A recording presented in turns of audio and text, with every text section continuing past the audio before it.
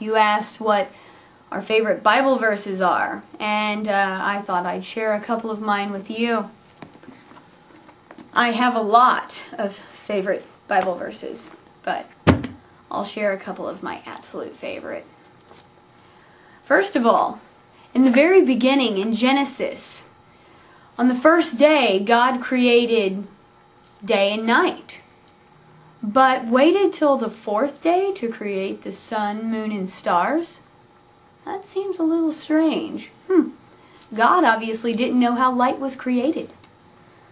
Also, if you are the product of, I don't know, your parents not being married and you being born out of wedlock, then you are a bastard. And according to God and the Bible, you automatically go to hell. You have no choice. And all the way to your 10th generation, you'll go to hell. That's not very fair. That doesn't sound like very nice God. And by the way, that's Deuteronomy 23:2. And so many people have issues with homosexuals in this religion. But it's so funny that a few chapters before, which by the way, homosexuality is an abomination, Leviticus 18:22, which I'm sure a lot of you know. But Leviticus chapter 11, verses 10 through 12, is if you eat shellfish, that's actually an abomination. So I'm sure most of you are going to hell.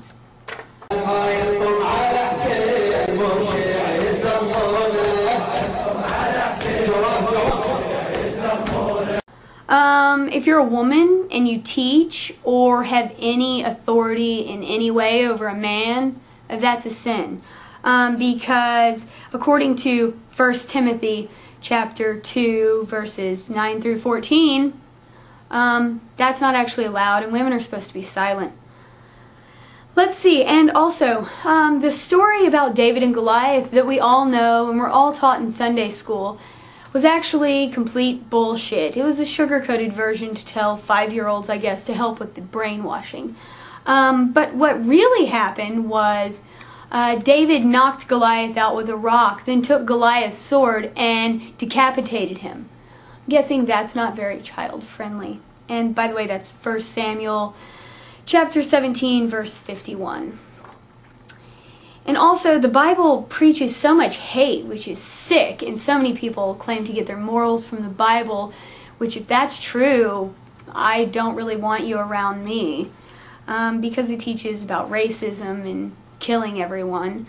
And also how to beat your children. Specifically, there is a way to beat them correctly. If you look at Proverbs chapter 20, verses 29 through 30. And pretty much if you don't beat your children, Proverbs 13:24, then you don't love them. You can beat the foolishness out of your kid. And stubborn and rebellious children should be taken to their town elders and stoned to death. Wow, I should have died a long time ago. The Bible is a very fucked up book. And anyone that values it and believes in it, you're pretty fucked up too.